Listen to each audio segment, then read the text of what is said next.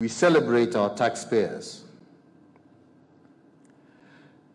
And we celebrate them because the realization of our shared aspirations for a better and more prosperous Kenya for all of us is heavily dependent on the resources made available to the government by you, the taxpayers.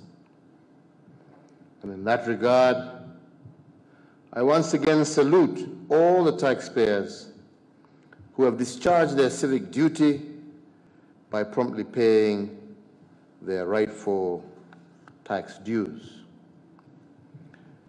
It is because of the dedicated taxpayers that our national vision is slowly becoming a reality. Your taxes fund the defenses of our borders, they fund our sovereignty, they equip our law enforcement agencies, and keep our cities and towns and villages safe.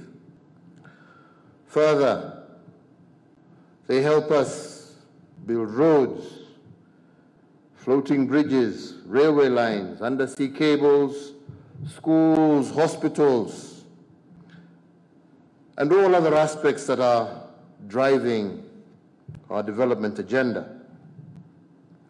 Indeed, because of the taxpayers, this is why every corner of Kenya today is witnessing immense improvement in every aspect of our public life.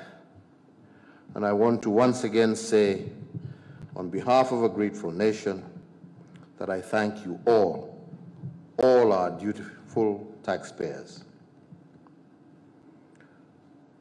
Ladies and gentlemen, today, I note with appreciation that over my term in office, ordinary revenue for our republic has more than doubled, rising from 707 billion in the financial year 2011-2012 to Kenya shillings 1.6 trillion in the financial year 2020-2021, representing an impressive 136% growth. But what is more encouraging is to note that at 1.669 trillion in our financial year 2020-21, the Kenya Revenue Authority defied all odds and surpassed their target with a surplus of approximately 16.8 billion shillings, representing a revenue growth of 3.9% compared to the previous financial year.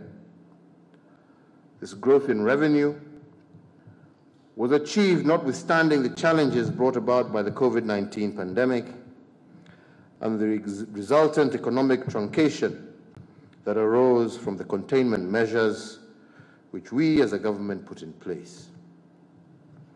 And I believe, ladies and gentlemen, that this signifies indeed the indomitable spirit of resilience that exists amongst us Kenyans.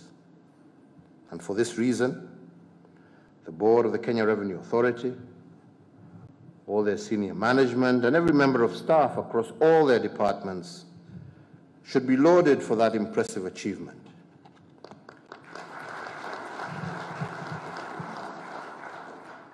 But more so, every loyal Kenyan taxpayer who managed to do their duty despite the pressures that existed, we say thank you, and thank you very much.